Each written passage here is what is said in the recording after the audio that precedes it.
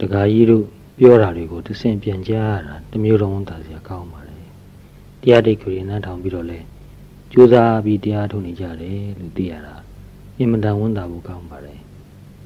The Chuluria, the Ato Dana Bada Biro, Belua Mango, Matilu, Amato Pijabu. The Zonza Jalu, Ato Piedware, so you may, Imada Wundasia Kaumare. Ato Pura Luriga, Amato Pura Lurigo, done in the Nina, Gunita Bambidale, Imada Wundasia Kaumare. The Chuluria, Chemichilu, Diago, Amtonamu, Lupiojare. Hotole, the Nia Pindo, Hopare, Kukeka, alone low Miaja Kiku. Luria Mulengani, Mucho, tea, a beer Luadwani Jara, Yemi Pinito. The card lay Gibiro, Doro, Vetanavare. Shikika and Duro, Shikika, each and yan in Jari. Kukeka, Badu, my each and yam in Jau. Dajong. A look to Mialu, Nadalu, Mulenga Mucho, a beer Luadwani Jara. Miara Gugabe, Dilureha, Jalili, Sipemanili, Kubimanili, Chitomabe, Lukmanu Yavare. Edilu Sipemanzia, Kubimanzia, Shinijinja Gube, Diatoma Chitoma. Diau, the Nine, Ato de Swimbe, Nenero, Sipemamu, Kubimamu, Teta Dwamava. We met the shoot the Garamari Mejiro. The Gaido, the Maido, the art of la Mejiro. Allo Mialo Lupia, the video the art of Chemiabu. Edelo, Chemiabu, so the Ludigo. Mataziali, Newsiali to cook, your piagine. We get it, the ballot donga. The Gaidia in Ujaro. Eddie the Gaia, so little piare. Eri Sauko, Deep Yataga, Tipigadra, Mingonsia of Yai. To go down here on Hobao. The Gadiaga, Yere Sauko, Sierra you, Deep Yabu, Shoutara. Edo, Miati Jara Dame, Sierra does not down the Lumiare. Alla de chains with a Shiva. Sierra Ikurai, Nidantema, Beluita Lesson. The Chu. Silly thought, Conwaja the Garamariha. A look Lomiare Jaga, Miamaka, Chain Lu Bido. Silly thought, Conwajarago. A do you, Aja Bido. Did just no? Sierra Yiga, silly thought, Conwaja Ludego, a bit in Am Hobuno, a bit in the Gaburam Hobu. To do Edilu, silly thought, Conwajarago. A do you, Aja Bido. Tadanata only, Miaji Tansa on the Jare. Jaga Malon Sanu attend to it, Yaya and they go Jua Bido. Diaho, Yizecha down you, Tansa needed Jaga. Kei Dwain, Yadamia Chingu, Lu Bido, Disa Oko, Deep Yap Pay like Bade. Nidanga Sheji Babe, the men, the bike Liu, the Gaitoga, Papiara, Jaro, Sierra you, Bobby Ginu Dware. The loud down in Yare Jarega. The Guardiaga, 2 years ago, Tipia Beba Surago. Allo Mialu, Madana and Wuso be Menila Boo. Imata Allo Miare Jaga, Kaitwani, Yadamia, Semane, Sangamane, Chingligo. I don't char bido. The loud 2 reds out you, Tipia be like there.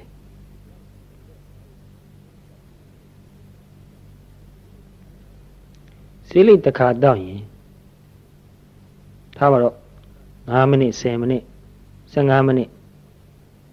Adding 9 minutes, 7 minutes, a chiha, to get the Mushishi, don't chat damage, a Miai Jumiari, key out there. The Mushishi, a dome chat dying, the 9 minutes, 7 minutes, the Luba Kundwamabe. A chim she woos a bit, the amateur pitcher, Lurigo, Pitan in a dear to pion, Junai, that doyabare. Nene Louis. Nene Jushidaro, Mame. The Chugaro, say good hema, Yimanja Imitanjiri. Bear chain, bear car jang, Aro Along Take Biro, Lulu Juju, the Nea, Dwabi, Diato, me, look manjare. Edlu, Lulu Juju, the Neama Dwabido, Lane Chibi, Nene Chibi, Diato Name swing, အင်မတန်ကောင်းပါတယ်သို့တော့အနာဂတ်အတွက်အဲ့ဒါလိုမျှော်မှန်းချက်ကြီးကြီးထားတာဟာတကယ်ဖြစ်မယ်လို့သေချာပေါက်ပြောနိုင်သလားမပြောနိုင်ဘူးနော်ဘယ်နေ့ဘယ်နေရာမှာ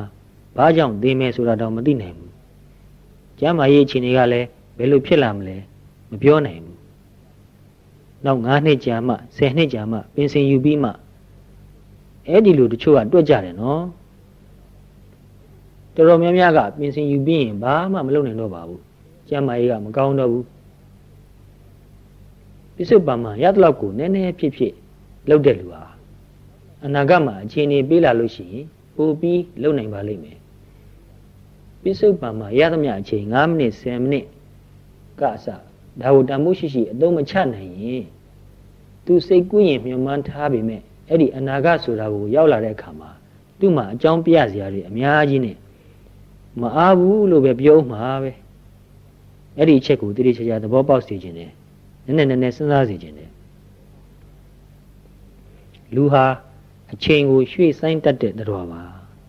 တခုခုကိုလှုပ်ရှားရှိရင်နောက်မှပေါ့ဆိုပြီးအချိန်ကိုအင်မတန်ရွှေ့တတ်တယ်အဲ့ဒီအချိန်ရွှေ့တတ်တဲ့အကျင့်ကိုအခုကစပြီးချက်ချင်းပယ်ဖြောက်လိုက်ပါတရားအားထုတ်ခြင်းနဲ့ဆိုရင်အခုအားထုတ်ပါရတဲ့လောက်ပေါ့ဒီလောက်လေးနဲ့ဘာခီးရောက်မှလဲလို့ပြောကြတယ်အရေးကြီးတာကစမိဖို့စမိပြီးရင်နည်းနည်းဖြစ်ဖြစ်မှန်မှန်လုပ်ဖို့ပြီးတော့အခြေအနေရပိုးပြီးလှုပ်သွားဖို့ပါနောက်တစ်ချက်စဉ်းစားသင့်တာကအလုပ်သိမ့်များတာကိုအချိန်မလောက်တာကို time stress လို့ခေါ်တယ်အလုပ်များလွန်းလို့အချိန်မရှိဘူးအချိန်ကိုအင်မတန်လုနေရတယ်နော်အဲ့ဒါကို time stress လို့ခေါ်တယ်ဘာဖြစ်လို့ခေါ်ရလဲဆိုရင်အချိန်ကြောင့်ပင်ပန်းတာဘူးတချို့လူတွေမှာလှုပ်เสียမရှိလို့မိုးလင်းကမိုးချုပ်တီထိုင်းနေရတဲ့လူတွေရှိတယ်အကြောင်းကြောင့်ပေါ့လေသူတို့မှာစားဖို့နေပြည့်စုံတယ်ဘယ်မှအပြင်နဲ့သွားเสียမရှိဘာမှလုပ်เสียလည်းမရှိဘူးကိုယ့်အိမ်မှာပဲကိုနေရတယ်တချို့အသက်နည်းနည်းကြီးသွားလို့သားတွေသမီးတွေကထောက်ပံ့ပေးထားတယ်အိမ်မှာတနေ့လုံးထိုင်နေရတယ်တချို့အဲ့လိုတကာကြီးတွေကဘယ်လိုပြောလဲဆိုရင်ဒီနေ့အချိန်တွေကိုဘယ်လိုကွန်အားမှန်းတော့မသိဘူးတဲ့မနေ့လင်းလာရင်စိတ်ညစ်လာပြီဘာလို့လဲဆိုရင်ဒီနေ့ကစရပြန်ပြီအချိန်တွေကမကုန်နိုင်ဘူးတဲ့လှုပ်เสียလည်းမရှိဘူးမနေ့လင်းလာရင်သားတွေသမီးတွေကအလုပ်သွားကြပြီအိမ်မှာတယောက်ထဲကြံနေရစ်တယ်အပြင်လည်းမသွားတတ်တော့အိမ်တကားကြီးပိတ်ပြီးတယောက်ထဲနေရတယ်ညနေဆောင်ရောက်လာရင်တော့နည်းနည်းပျော်လာတယ်အပြင်သွားတဲ့သားသမီးတွေပြန်လာတော့မယ်ကျောင်းသွားတဲ့မြေးတွေပြန်လာတော့မယ်သူတို့ကိုအဖော်လို့ရတာဘူးသူတို့အပြင်သွားကြတော့အိမ်မှာအဖော်မရှိဘူးတယောက်ထဲပြင်းနေတာအဲ့ဒါကိုလည်း time stress လို့ခေါ်တယ်အချိန်တွေများလုံးပြီးတော့ဘာလို့မှမသိလို့ပင်ပန်းနေတာဘာဖြစ်လို့လဲဆိုတော့သူ့မှာအချိန်တွေပိုနေလို့ဘာလို့မှမသိတာနဲ့ပဲစိတ်ပင်ပန်းနေရတာအဲ့ဒါနှစ်ခုစလုံးအတွက်သက်သာဖို့နိလန်းကတတိနဲ့ပြစ္ဆုတ်ပံတက်တဲ့နေခြင်းဖြစ်တယ်အချိန်မရလောက်အောင်အလုပ်များတဲ့သူကဘယ်လိုလုပ်သက်သာမှာလဲဆိုတော့ကိုယ့်ဟာကိုယ်မသိပဲနဲ့အပိုတွေလုပ်နေတာတွေရှိတယ်ကိုယ့်ဟာကိုယ်တော့အပိုလုပ်လို့မထင်ဘူးအလုပ်ပိုတွေအများကြီးလုပ်နေကြတယ်စကားပိုတွေအများကြီးပြောတယ်တကယ်အရေးမကြီးတာတွေအပြင်းပြေစာတွေလည်းဖတ်နေတယ်စားစရာတောက်စရာလည်းဒီလိုပဲအပိုတွေစားကြတယ်အလုပ်ပိုကြောင့်အချိန်တွေအများကြီးကုန်သွားတယ်နောက်တစ်ခုကလည်းအလုပ်များလို့စိတ်ရှုပ်တာနဲ့တခါတလေဘာလို့အမှမသိပဲအချိန်တွေကြာတတ်တယ်တခုခုကိုဆုံးဖြတ်ချက်မချနိုင်ဘူးမဆုံးဖြတ်နိုင်ဘူးတခါလေကြတော့လဲလုပ်เสียကတော့ခုချက်ချင်းလို့မဖြစ်ဘူးအချိန်ခဏစောင့်ရတယ်နိုင်ရွက်တနာရီတရက်နှစ်ရက်စသဖြင့်ကြာချင်းလဲကြာမယ်ဒီကြားထဲမှာစိတ်ကမအားဘူးလူကတော့အားနေတယ်အဲ့ဒီလှုပ်เสียကဘယ်လိုလုပ်ရင်ကောင်းမလဲလို့ထက်ခါစဉ်းစားနေတယ်သူဟာသူတော့အဲ့ဒီလိုစဉ်းစားတာကို तू အလွတ်လုပ်နေတယ်လို့ထင်နေတာဒီအချိန်မှာ तू မအားဘူးငါမအားဘူးငါလှုပ်เสียကိုထိုင်စဉ်းစားနေတယ်လို့ဒီလိုထင်နေတာနော်ပြစ္ဆုတ်ပံမှာစိတ်ကိုထားတတ်တဲ့အလေးကျင့်များလာရင်အဲ့ဒီလိုဟာ လိုလိုပဲအပိုကိစ္စတွေကိုရှော့တက်လာတယ်အပိုစကားပြောတာတွေအပိုခီးသွားတာတွေအကျိုးမရှိဘဲနဲ့ထိုင်တွေးပြီးပူပန်နေတာတွေဒါတွေလည်းယော့သွားတယ်စိတ်ကပိုရှင်းလာတဲ့အတွက်တခုခုကိုလှုပ်เสียရှိလို့စဉ်းစားရမယ်ဆိုရင် သူသိအချင်းကြာစဉ်းစားမနေဘူးခြေတုံချတုံဖြစ်ပြီးအချင်းမကုန်ဘူးတတိရှိလို့တမာတိလည်းကောင်းလာတဲ့အခါစိတ်လည်းကြည်လင်အေးချမ်းလာတဲ့အခါမှာလှုပ်เสียကိစ္စတခုခုရှိလို့အေးစစ်စစ်အာရုံပြုလိုက်ရင်ဘယ်ကိစ္စဘယ်လိုလုပ်ရင်ကောင်းမလဲဆိုတာလောလောကူကူနဲ့လင်းလင်းမမြန်းအဖြေထွက်လာတယ်အဲ့ဒါကအချင်းကုန်တော်တော်တက်တာသွားတာအဲ့ဒါကိုပဲအခြေခံလေးနဲ့ဆက်ပြီးကိုယ့်ကိုစဉ်းစားကြည့်စေခြင်းတယ်သဘောပေါက်စေခြင်းတယ်အလုတ်လှုပ်เสียမရှိလို့တနေ့တနေ့ဘယ်လိုကောင်းမှမသိသူကလည်းအချိန်တွေကလည်းကုန်ခဲလိုက်တာနဲ့စိတ်ပင်ပန်းနေတယ်အဲ့ဒါတွေမတွေးဘဲနဲ့ပြစ္ဆုတ်ပံတဲ့ပဲတရားထိုင်နေမယ်သို့မဟုတ်စဉ္ညာရှောက်ပြီး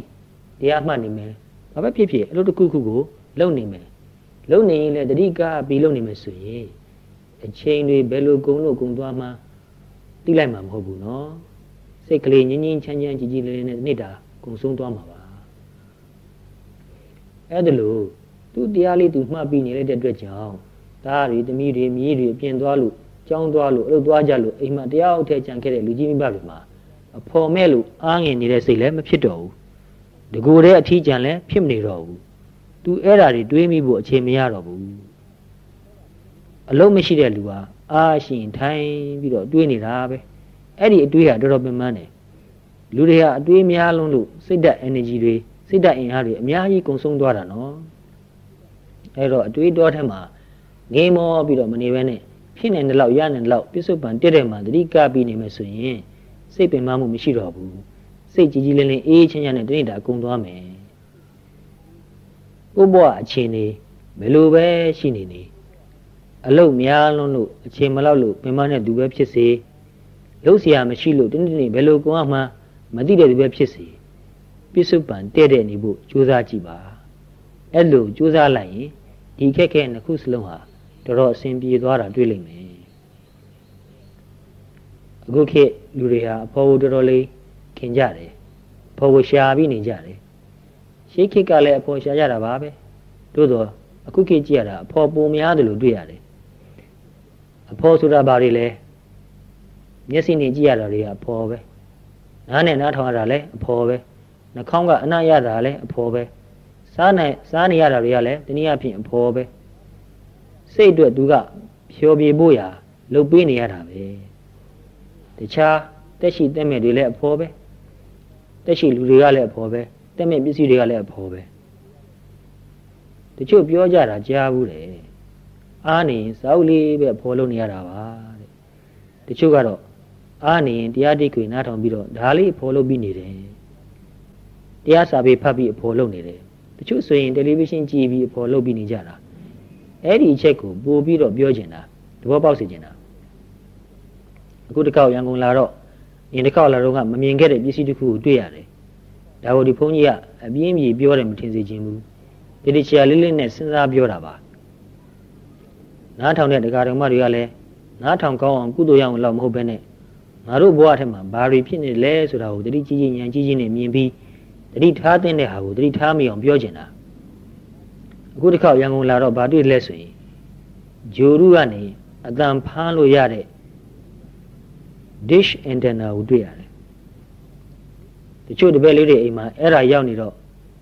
ဘာပြောလဲဆိုရင်ကလေးတွေကပူဇာလို့ပါတဲ့အဲ့ဒါကြီးရောက်နေတော့လိုင်းတော်တော်များကို24နိုင်စလုံးဖမ်းနိုင်တော့အိမ်မှာရှိတဲ့ကလေးတော်တော်များအဲ့ဒီရှိမှာပဲထိုင်နေကြတော့တာနော်ဒီနေ့ကို9နာရီ6နာရီအဲ့ဒါလိုအချိန်ကုန်တာဒီကြားထဲမှာကလေးတွေကအကြောင်းပြတာလူကြီးတွေလည်းအဲ့ဒီရှိမထိုင်ဘူးလားဆိုတော့ထိုင်ကြတာပါပဲတရားအထုတ်ဖို့တော့အချိန်မရဘူးပြောကြတယ်နော်တယ်လီဗီရှင်းရှိမှာ2နာရီ3နာရီ4နာရီတညနေလုံးတနေ့ကုန်ထိုင်ကြတာပဲအင်မတန်အဖိုးတန်တဲ့အချိန်တွေကိုအပေါ်စားဖျော်ဖြေမှုတွေနဲ့ဖြုံးပြစ်လိုက်တာပဲဘဝဆိုတာအင်မတန်တန်ဖိုးရှိတယ်ဘဝဆိုတာအချိန်ကိုခေါ်တာပါအချိန်မှမရှိရင်ဘဝမရှိဘူးနော်အရာတိုင်းအတွက်ကိုဘဝနဲ့ပေးနေရတာစာအုပ်ကလေးတို့ကိုထိုင်ပြီးတော့ဖတ်လိုက်တာ တနာရီကြာတယ်ဆိုရင်အဲ့ဒီစာအုပ်လေးဖတ်ဖို့အတွက်ကိုယ့်ဘဝကိုတနာရီပေးလိုက်ရတာပဲနေ့တစ်ဝက်ကြာတယ်ဆိုရင်ကိုယ့်ဘဝနေ့တစ်ဝက်ပေးလိုက်ရတာပဲတနေ့ကုန်ထိုင်ဖတ်တယ်ဆိုရင်ကိုယ့်ဘဝတနေ့ကုန်ပေးလိုက်ရတာပဲတရက်တာကိုယ့်ဘဝကိုပေးလိုက်ရတာပဲဘဝကိုဘာနဲ့တန်ဖိုးဖြတ်တယ်လဲဘာနဲ့မှတန်ဖိုးဖြတ်လို့မရဘူးနော်ဒီအချိန်တွေကိုတန်ဖိုးရှိအသုံးချမယ်ဆိုရင်အလွန်ထူးခြားတဲ့အသိဉာဏ်ကိုရနိုင်တာပဲအဲ့ဒီအသိဉာဏ်ကိုတန်ဖိုးဖြတ်လို့မရဘူးအဲ့လိုတန်ဖိုးရှိတဲ့အချိန်တွေကိုဖြုံးတဲ့လူတွေဟာဒီလိုအဖော်နဲ့နေတဲ့လူဟာကြားတဲ့အခါမှာသူအဖော်လုပ်နေတဲ့အာယုန်တွေမရှိတဲ့အခါမနေတတ်မထိုင်တတ်တော့ဘူးသူ့စိတ်ကိုပြင်ပကလှုပ်ဆော်ပေးနေတဲ့အာယုန်တစ်ခုခုရှိနေမှနေတာနေတာရှိတယ်အဲ့ဒီအာယုန်မရှိတဲ့အခါတရားဥထဲဖြစ်သွားတာနဲ့ဒီပြင်းနဲ့မယီမတာဖြစ်သွားတော့တာပဲပြင်ပအာယုန်ပေါ်မှာမိခိုမှုများလေလေအဲ့ဒီလူဟာအဲ့ဒီဖော်မရှိတဲ့အခါမှာမနေတတ်မထိုင်တတ်ဖြစ်တော့တာအဲ့ဒီမိခိုမှုဖြစ်တဲ့လူဟာမလွတ်လပ်တော့ဘူးဒီလူဟာမလွတ်တတ်ဘူးလို့ပြောရမှာပဲအာယုန်ဒီများများပေါ်မှာမိခိုလေလေဒီလူရဲ့စိတ်ဟာလွတ်လပ်မှုမရှိလေပဲဒီအာယုန်တွေကိုနေ့စဉ်ကြည့်ရှုနားထောင်နေတော့မတိမတာဒီအာယုန်တွေဟာကိုယ့်ရဲ့စိတ်နေသဘောထားနဲ့အသိဉာဏ်တွေးခေါ်တွေကိုလွှမ်းမိုးတယ်အဲ့ဒါအင်မတန်ကြောက်စရာကောင်းတယ်ကလေးတွေဟာဗီဒီယိုတွေတယ်လီဗီရှင်းတွေကိုအချိန်များများကြည့်ရင်မတိမတာစိတ်ဆင်ပြီးသူတို့ရဲ့ခေါင်းထဲကိုရောက်တော့တာဒီထဲမှာလုပ်နေတာတွေဟာကောင်းတယ်လို့သူတို့ကယူဆတော့တာဒီထဲမှာရှိနေတာတွေကိုကောင်းတယ်လို့သူတို့ထင်တယ်အဲ့ဒီလိုနေနိုင်ထိုင်နိုင်မှလည်းကိုယ့်ဘဝအဆင့်တန်းမြင့်တယ်တမိုးရှိတယ်လို့ယူဆတာပဲအဲ့ဒီထဲကတယ်လီဗီရှင်းတွေကဗီဒီယိုတွေကအတိုင်းမနေနိုင်ရင်ငါတို့ဘဝအတိတ်ပဲမရှိဘူးလို့တွေးတော့တာပဲအဲ့တော့သူ့ဘဝမှာသူတန်ဖိုးထားမှုဟာတယ်လီဗီရှင်းတွေဗီဒီယိုတွေကြောင့်ပြောင်းသွားတယ်သူ့ရဲ့ value ပြောင်းသွားတယ်ဒီတယ်လီဗီရှင်းမှာပြနေတဲ့အစီအစဉ်တွေမှာ program တွေမှာကြမ်းတမ်းတဲ့အမှုရာတွေလုပ်ပြမယ်။သို့မဟုတ်ရင်လည်းပဲတခြားလူကြိုက်များတဲ့အပျော်အပါးနဲ့ပတ်သက်တဲ့ဇာတ်လမ်းတွေကိုလုပ်ပြမယ်။လူတွေရဲ့လောဘကိုတိတိကျကျငမြားခြင်းနဲ့ဆွဲပြီးချိတ်ယူတာ။လောဘရှိတဲ့လူကိုလောဘနဲ့မြားတော့တာ။မိမိမှာလောဘကရှိနေတော့လောဘရှိတဲ့လူဟာလောဘနောက်ပါသွားတော့တာပဲ။ပထမတော့ခဏပါအပြင်းပြေပါ။ကြာတော့ဆွဲသွားတော့တာပဲ။အဲ့လိုဖြစ်သွားရင်ကိုယ့်ဘဝတစ်ခုလုံးဟာပေါ့တန်ဖြစ်သွားပြီအင်မတန်နှမျောစရာဖြစ်တယ်နော်ဒီချက်ကိုသဘောပေါက်စေခြင်းနဲ့စဉ်းစားစေခြင်းနဲ့ဒါကနည်းနည်းပဲရှိသေးတာဒီရှေ့လျှောက်ပိုဆိုးလာတော့မှာပြင်ပကိုအဲ့ဒါလိုများမိခိုပြီးအာယုံပြုပြီးနေတဲ့လူဟာအတွင်းကိုအာယုံပြုမိဖို့ဟာအင်မတန်ခဲရင်သွားပြီပြင်ပမှာတွေ့မြင်ရတဲ့အာယုံတွေကထူးဆန်းတွေအပြောင်းအလွဲတွေလည်းအများကြီးလုပ်ပြနေတာအတွင်းကိုပြန်ပြီးအာယုံပြုပြင်ရင်ဥပမာတရားအထုတ်တဲ့လူဆိုပါတော့အာနာပါနအထုတ်တယ်ဆိုပါတော့ဒီမလင်ခွေဖြစ်တခြားတက်တဲ့နီးနဲ့ပဲဖြစ်ထိုင်လိုက်ပြီးတော့မျက်လွှာလေးချပြီးအသက်ရှူတာလေးကိုသတိကပြီးနေမယ်ဝင်လာတဲ့လေကိုအစကနေအဆုံးထိသိနေမယ်ထွက်သွားတဲ့လေကိုအစကနေအဆုံးထိသိနေမယ်ဝင်လာတဲ့လေကတိုးပြီးပုတ်ပြီးဝင်လာတာကိုသိနေတယ်အဲ့ဒီလိုတိုးထိပြီးပုတ်ပြီးဝင်လာတာကိုသိနေတယ်ထွက်သွားတဲ့လေကလည်းတိုးတယ်ထိတယ်ပုတ်ပြီးတော့သွားတယ်အင်မတန်နူးညံ့တယ်အဲ့ဒီအင်မတန်နူးညံ့တာလေးကိုသိလာအောင်အင်မတန်အာယုံစိုက်ပေးမှရတာဝင်လာတဲ့လေကနည်းနည်းလေးအေးတယ်ထွက်သွားတဲ့လေကနည်းနည်းလေးနှွေးတယ်သူကအဲ့ဒီချားနာမှုဟာအင်မတန်တိမ်မွေ့တယ်တိမ်မွေ့တဲ့အာယုံဆိုတော့တော်တော်ကိုတတိလေးကတ်နိုင်မှဝင်လာတဲ့လေလေးနာရီဝမှာအေးတဲ့သဘောထွက်သွားတဲ့လေရဲ့နှွေးတဲ့သဘောဒီသဘောနှစ်ခုလုံးကိုသိတယ်ဒီလိုတရားအထုတ်နိုင်ဖို့ဆိုတာစိတ်အားတော်စိုက်ယူရတယ်နော်တော်ကိုစိတ်ကိုစူးစီးပြီးတဏှာမှာအားစိုက်ပြီးပြရတာနော်ဒီလိုတရားအထုတ်တဲ့သဘာဝနဲ့အပြင်းပြေဖြောပြေမှုဖြစ်တဲ့တယ်လီဗီရှင်းတွေဗီဒီယိုတွေကိုကြည့်ရတဲ့အခါမှာကြောတဲ့သဘာဝဟာသဘာဝချင်းမတူဘူးဟိုတယ်လီဗီရှင်းဆိုတာက သူကလှုပ်ပြတာကိုကိုကအသားလေးထိုင်ပြီးမျက်လုံးလေးဖွင့်ထားရုံပဲ passive ဖြစ်တယ်နော်ကိုကအားစိုက်ပြီးလို့ရတာမပါဘူးသူကလှုပ်ပြနေတာကိုကသိအာယုံစိုက်ဖို့မလိုဘူးသူကကြမ်းကြမ်းတမ်းလှုပ်ပြတာဆိုတော့အာယုံကစိတ်ထက်ကိုအလိုလိုဝင်လာတာပဲတရားထုတ်တဲ့အာယုံကတိမ်မွေ့တယ်အဲ့ဒီပြင်ပအပြောပအာယုံတွေကကြမ်းတမ်းတယ်ကြမ်းတမ်းတဲ့အာယုံကိုယူဖို့ရစိတ်ကလွယ်တယ်တိမ်မွေ့တဲ့အာယုံကိုယူဖို့ကြတော့ခက်ခဲတယ်လူဟာအသားလေးနောက်မိကလေးထိုင်နဲ့ထိုင်ပြီးတော့အပြင်းပြေရှိကလှုပ်ပြတာကိုကြည့်နေတော့အဲ့ဒီအကျင့်ကပါသွားတော့နည်းနည်းအားစိုက်ပြီးတော့လုံလဝရိယကြီးကြီးနေလို့ရတဲ့အလုပ်ကိုမလုပ်နိုင်တော့ဘူးမလုပ်ချင်တော့ဘူးတဘာဝချင်းကကွာသွားတာ哦အဲ့ဒီလိုလူဟာသူတရားတွားထိုင်လိုက်ရင်ခဏလေးတောင်းမနေတော့ဘူးအာယုံကိုရှာလို့မရတော့ဘူးအင်မတန်တန်ဝေကကြီးကြီးနဲ့တရားတရားကောင်းကောင်းနဲ့လုပ်မယ်ဆိုရင်တော့တဖြည်းဖြည်းနဲ့ရနိုင်ပါတယ်သို့တော့လုပ်ပြဖို့ခဲရင်သွားတယ်အဲ့ဒါပြောတာဟိုဘက်ကိုပါသွားရင်ဒီဘက်ကတော်တော်ခဲရင်သွားပြီနောက်နိုင်ငံမှာလူတွေကတယ်လီဗီရှင်းကိုဒီနေ့ဘယ်လောက်ကြည့်လဲဆိုရင် research လုပ်ကြည့်တော့ပြားများရင်ဒီနေ့ကို6နာရီကြည့်တယ်တိတိကျကျစဉ်းစားကြည့်စမ်းပါဒီနေ့ကို24နာရီမှာ6နာရီဆိုတော့၄ပုံတစ်ပုံကိုပြလိုက်ရပြီလေးနှစ်တဲ့စာပေတွေဘာတွေဖတ်ဖို့ရအချိန်သိမ့်မရတော့ဘူးမိသားစုနဲ့အေးဆေးထိုင်ပြီးတော့သူ့စိတ်ထဲမှာဘယ်လိုခံစားနေရတယ်သူ့သဘောကဘယ်လိုရှိတယ်ကိုယ့်သဘောထားကဘယ်လိုရှိတယ်အသိအမြင်ချင်းဖလှယ်ဖို့ရလဲအချိန်မရတော့ဘူးတချို့ဆိုရင်စားတာတောက်တာတောင်အဲ့ဒီတယ်လီဗီရှင်းရှေ့မှာပဲထိုင်စားကြတယ်ကာမဂုဏ်အာယုံကိုဘယ်လောက်တောင်လိုချင်တယ်လဲဆိုရင်မျက်စိကလည်းကြည့်ချင်တယ်တစ်ချိန်တည်းမှာနားကလည်းအဲ့ဒီကအတန်ကလည်းထွက်နေတော့နားထောင်နေတယ်အာယုံကမျက်စိရောနားရောနှစ်ခုစလုံးရနေပြီဒီထဲမှာလက်ထက်မှာစားစရာကင်ထားပြီးစားကြတယ်တပြိုင်တည်းမှာအများကြီးခံစားကြတယ်ဒီကာမဂုဏ်အာယုံတွေကိုအဲ့ဒါလိုအင်မတန်ဆွဲသွားတတ်တာနော်အဲ့ဒါလိုပြင်ပကိုမိခုမှုများချင်းကြောင့်အတွင်းမှာလွတ်လပ်မှုမရှိတော့ဘူးအင်မတန်နဲ့တဲ့မိမိခန္ဓာ၅ပါးနဲ့ပတ်သက်တဲ့မိမိစိတ်နဲ့ပတ်သက်တဲ့လေးနဲ့တဲ့အသိဉာဏ်တွေရဖို့ရလမ်းပိတ်သွားပြီအသိဉာဏ်အတွေးခေါ်ကအစအားလုံးဟာအပေါ်ယံရှပ်သွားပြီအဲ့လိုဟာတွေကတခြားနိုင်ငံတွေမှာတော်တော်ပဲဖြစ်နေပြီအဲ့လိုဖြစ်လို့အခုခေတ်မှာလူငယ်တွေကတော်တော်များပျက်စီးကြတယ်လောကဓာတ်တရားနဲ့တွေ့တဲ့အခါမှာသူတို့ခန္ဓာရည်မရှိကြတော့ဘူးဘဝကိုပျော်ပျော်နဲ့ခပ်ပေါ်ပေါ်နေချင်တာပျော်ပျော်နဲ့ခပ်ပေါ်ပေါ်နေချင်တော့သူတို့မှလေးနဲ့တဲ့စိတ်ဓာတ်လေးနဲ့တဲ့အသိဉာဏ်ဖြစ်ပေါ်မလာတော့ဘူးတကယ်လောကဓာတ်တရားနဲ့တွေ့တဲ့အခါမှာခန္ဓာရည်မရှိတော့ဘူးဖြတ်လန်းနည်းနဲ့အပြေရှာချင်ကြတယ်ဘာလို့ချင်ကြလဲဆိုတော့အရက်တောက်တယ်မွေးစွာတွေသုံးဆွဲကြတယ်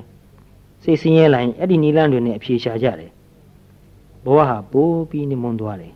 ဒါကြောင့်ပြင်ပကိုအဖော်မရှာဘဲနဲ့မိမိရဲ့အတွင်းစိတ်မှာပဲအားကိုးလောက်တဲ့ခိုင်မာရင်းကျက်တဲ့စိတ်ဓာတ်နဲ့အသိဉာဏ်ရအောင်ကြိုးစားထားမှတော်ကကြမယ်သိတဲ့လူတွေကကြိုးစားထားပြီးမသိသေးတဲ့လူတွေကိုအားပေးဖို့နီးပေးဖို့လိုပါတယ်ခုနပြောသလိုပဲတချို့လူတွေကအားပေးမဲ့သူနီးပေးမဲ့သူတိုက်တွန်းမဲ့သူမရှိသေးလို့သာဘာလို့မှမသိတာနဲ့မလုပ်ပြကြဘူးတချို့ကြတော့လည်းပဲဒါကပထမအရွယ်မှာဒါမလုပ်ရဘူးပထမအရွယ်မှာပညာရှာဒုတိယအရွယ်မှာဥစ္စာရှာတတိယအရွယ်ကြာမှာပဲတရားရှာမှာပေါ့ငယ်ရွယ်နဲ့ဒါတွေလုပ်တာမကောင်းဘူးဒီလိုပြောတဲ့လူတွေကိုတယောက်မကဘူးအများကြီးပဲကြားဘူးတဲ့ငယ်လေးရှိသေးတယ်တဲ့ဘာလို့တရားတွေအားထုတ်နေရတာတုံးတရားတွေအားထုတ်ရင်တော့ကြလောကကြီးကိုညှိငွေသွားပြီးစီးပွားရေးကြီးပွားရေးတွေပါထိခိုက်ပျက်စီးကုန်လိမ့်မယ်တဲ့အဲ့ဒါလိုပြောကြတာနော်ကြားရတာတော်တော်စိတ်မချမ်းသာစရာကောင်းတာပဲသူတို့မသိလို့ပြောကြတာပါနော်အဲ့ဒါလိုပြောကြတဲ့လူတွေရဲ့စကားကိုတကယ်နားထောင်တဲ့လူတွေကလည်းရှိတာပဲဘယ်လောက်ရှိသလဲဆိုတာတော့မပြောတတ်ဘူးရှိတာတော့သိတယ်တချို့ကဆိုရင်ဘယ်လိုတောင်ပြောလဲဆိုရင်တရားမထုတ်နဲ့ယူတတ်တယ်တဲ့အဲ့ဒါလိုလဲပြောတဲ့လူတွေရှိတယ်တချို့ကြတော့လဲတရားအထုတ်တာမကောင်းဘူးတဲ့တရားအထုတ်ရင်သူကအပြက်ကိုကြည့်ရတာလောကကြီးမှာကြီးပွားဖို့ဆိုတာကအဖြစ်ကိုကြည့်ရတယ်အပြက်ကိုကြည့်ရင်လောကမှာမကြီးပွားတော့ဘူးအပြက်ကိုအာရုံပြုရင် စိတ်ဓာတ်တွေကြကုန်မယ်တဲ့ depress ဖြစ်သွားလိမ့်မယ်တဲ့အဲ့ဒါလိုအတွေးနဲ့အထင်နဲ့ပြောကြတယ်နော်အဲ့ဒါလိုပြောကြတဲ့စကားတွေကိုကြားတဲ့လူချို့ကတော့ယုံမှာပဲယုံရင်တော့အကြီးကျယ်နစ်နာသွားပြီအဲ့လိုပြောတဲ့လူတွေဟာဓမ္မန္တရဖြစ်နေပြီအင်မတန်အန္တရာယ်ကြီးတဲ့စကားတွေပါဒီလိုစကားမျိုးကိုမပြောမိဖို့မပြောပြဖို့အတော်သတိထားရမယ်ပြောတဲ့သူရှိရင်လည်းသူ့ကိုစိတ်မဆိုးဘဲနဲ့အေးအေးဆေးဆေးပြန်ပြီးရှင်းပြရမယ်အဲ့ဒါလိုမဟုတ်ဘူးတရားအထုတ်ရင်စိတ်အေးချမ်းကြည်လင်လာတယ်သိဉာဏ်တွေတန်ရှင်းလာတယ်မလုပ်တင်တာတွေမလုပ်ပြဘူးအမှားယွင်းအင်မတန်နဲသွားတယ်ဆိုရင်ပဲစိတ်ချမ်းသာကိုချမ်းသာတယ်အဲ့တော့လူတွေမှာစိတ်ဆင်းရဲမှုဖြစ်ရတာတွေဟာအမှားယွင်းကြောင့်ပါကိုယ်အမှားရဲ့ဒဏ်ချက်ကိုပြန်ခံရတာပါသူများမှားလို့ကိုယ်မှခံရတာလဲရှိတော့ရှိပါတယ်ဒါပေမဲ့ကိုမှားလို့ကိုခံရတာကပိုဆိုးပါတယ်တရားအထုတ်တဲ့ခါမှာအင်မတန်ကြည်လင်လာတဲ့ခါမှာဘယ်စကားကပြောတင်တယ်ဘယ်စကားကတော့မပြောတင်ဘူးဘယ်ကိစ္စကလုပ်တင်တယ်ဘယ်ကိစ္စကမလုပ်တင်ဘူးဒါတွေမကဘူးဘယ်ဝတ်စားကိုဝတ်တင်တယ်ဘယ်ဝတ်စားကိုမဝတ်တင်ဘူးဆိုတာတွေကစဘယ်အစားအစာကိုစားတင်တယ်ဘယ်လိုအစားအစာမျိုးကိုမစားတင်ဘူးဆိုတာတွေဒါတွေကိုပါသိလာတယ်ကိုယ်စိတ်ကိုပြန်ကြည့်တက်လာတဲ့လူဆိုရင်စိတ်ထဲမှာဖြစ်ပေါ်နေတဲ့အတွေးတွေကိုကြည့်ပြီးတော့ဘယ်အတွေးကတော့လောဘပဲဘယ်အတွေးကတော့ဒေါသပဲဒီအတွေးကတော့မာနပဲဒါကတော့ဣတ္တမစ္စရိယပဲလို့ပိုင်ချာချာသိလာတယ်သူတို့ကိုမြင်လာရင်သူတို့ရဲ့လွှမ်းမိုးမှုနောက်ကိုပါမသွားဘူးပါမသွားတာကိုကလွတ်လပ်မှုတစ်မျိုးပဲအဲ့တော့ကိုလွတ်လပ်တဲ့သူဖြစ်ချင်ဒီလိုသိနေဖို့လိုတယ်အဲ့လိုသိနေတဲ့လူဟာလောဘနဲ့ဆုံးဖြတ်ပြီးမလုပ်ဘူးလောဘရဲ့ဆွဲအားလောဘရဲ့လှည့်စားမှုနဲ့မလုပ်တင်တာကိုမလုပ်ဖြစ်ဘူးဒေါသရဲ့တွန်းအားဒေါသရဲ့ဖြစ်စည်းခြင်းတဲ့သဘောနောက်လိုက်ပြီးတော့ဖြစ်စည်းခြင်းတာကိုမလုပ်ဖြစ်ဘူးမာနရဲ့လှုံ့ဆော်မှုကြောင့်ငါမှငါဆိုတဲ့သူတစ်ပါးကိုမထီမဲ့မြင်ပြောတာတို့နှိမ်တာတို့မလုပ်တော့ဘူးဣဒ္ဓမစ္စရိယကြောင့်မနာလိုလို့သူတစ်ပါးကြီးပွားတာကိုတိုက်ရိုက်ဖြစ်စေတွဲတဲ့နီးနဲ့ဖြစ်စေပျက်စီးအောင်မလုပ်ပြတော့ဘူးမလုပ်ပြတဲ့အတွက်စိတ်ချမ်းသာမှုရတယ်သူအဲ့ဒါလိုနေလိုက်တဲ့အတွက်ကြောင့်ကြာလာရင်ပတ်ဝန်းကျင်ကလူတွေဟာသူ့ကိုသိလာတယ်ဒီလူဟာတော်တော်အေးအေးချမ်းချမ်းစိတ်ကန့်ရှိနေတဲ့သူအေးအေးချမ်းချမ်းလုပ်တတ်တဲ့သူမဟုတ်တာမမှန်တာမလုပ်ဘူးစင်းစင်းဆဆလုပ်တဲ့သူဆိုပြီးတော့သူ့ပုံမှာပို့ပြီးချစ်ခင်လာတယ်ကြီးညိုလာတယ်လေးစားလာတယ်အားကိုးမှုရလာတယ်အဲ့တော့ပတ်ဝန်းကျင်ရဲ့ချစ်ခင်မှုကြီးညိုမှုလေးစားမှုကိုအားကိုးမှုရလာတယ်ဆိုရင်ပဲဘယ်လောက်အကျိုးများပြီလဲ